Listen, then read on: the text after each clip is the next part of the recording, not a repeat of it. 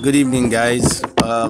My name is Gabriel, and I'm here to talk about the Inspirational Talks Initiative. This program was organized by the health team, and it was very revealing, at the same time rewarding. I interacted with 5 individuals from different walks of life and experiences, and I must say I was truly inspired. What I really enjoyed was the diversity in ideas and how they were still able to fulfill the purpose of life. What I learned from this engagement were, firstly, access to information is a basic foundation to any purpose a man desires to achieve in life. Secondly,